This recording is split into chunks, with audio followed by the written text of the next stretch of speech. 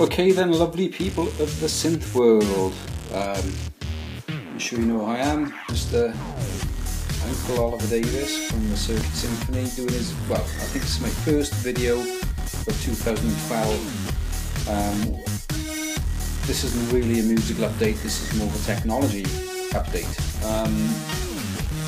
So this is what I'm working on at the moment. This is the Akai X700, can't see it but it's under there. It's the X700. There we go. Sampling keyboard. This is one of Akai's first sampling keyboards, in fact is the first sampling keyboard that Akai did, using the amazing quick discs. They're 64K each side and they're an absolutely nightmare to repair. Basically I've spent a few weeks now trying to repair Bowler Roland quick disc drives. Basically what happens is the belt from this part onto the gears just perish, not because of use, just because of the age. Simple as that. So I spent it must have been a good £100 trying to get all the belts, all the drives. Still no luck, to be honest with you. And again, there's all the quick discs, and piles of them there. So I thought, okay, you know, this thing can sample in 12 bits, and it's got a really nice warm retro gritty sound. So how do I use it? Unfortunately, the Akai S700 or X700, the rack. This is the X, the rack is the S. They don't actually use standard SDS, which is sample MIDI dump, which again takes about 5 years to transfer about, I don't know, about 2 seconds of data. But there are 2 computers that can actually send and receive MIDI bulk data from these things. One being the Atari, which is there, which are custom sprayed white, and one being the Amiga, which again I've done up, but apart from the keyboard is a bit yellow.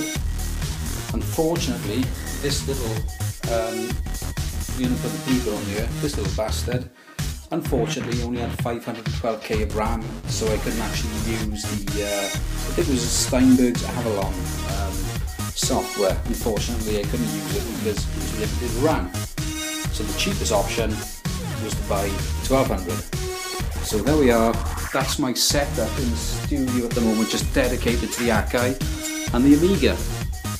So I've got the flat screen, the X700 and the Amiga, and the MIDI interface that's not wired up yet, but it will be.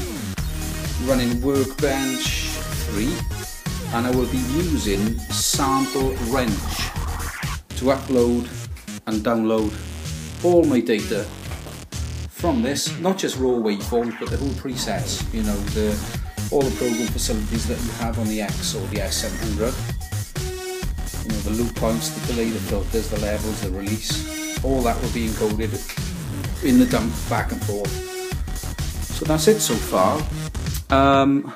Yeah, enjoy really. Bit of a random video, but I just want to put something up there on the net. So that's what I'm doing at the moment. So I've got a dedicated workspace, not just for the X700 system, but really to get Optimed back on there, do some nice old school sequencing as well, what I used to do when I was a kid, and get it all set up again. And I've also got an 8-bit Techno Sound Turbo audio interface coming, or sampler coming for the Amiga as well. And this is what I'm experimenting with at the moment, is some old vintage samplers again. Well, the E6400 Ultra, not so vintage, but really sort of trying to step back into the mid-90s to try and produce just using samplers and the MIDI sequencer, rather than, you know, big doors like Sonar and things like that. So, you know, limitations are good, certainly for the projects that I'm doing.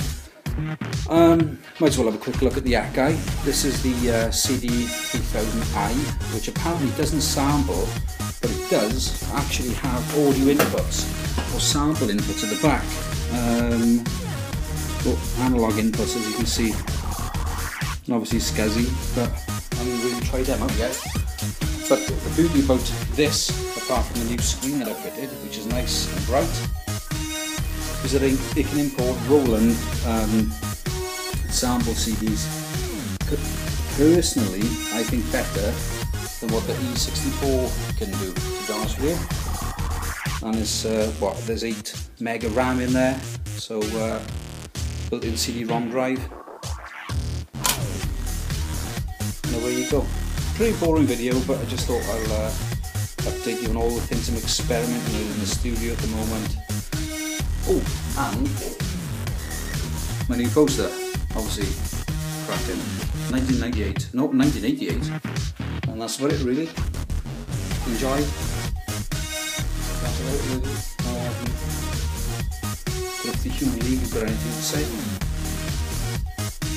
Nope, nothing at all. OMD. Nah, they're all a bit shy. Okay, well I'll leave you with that then. So hopefully in the next video I'll show you sample wrench and the Amiga MIDI interface and other things running nicely. Bye bye.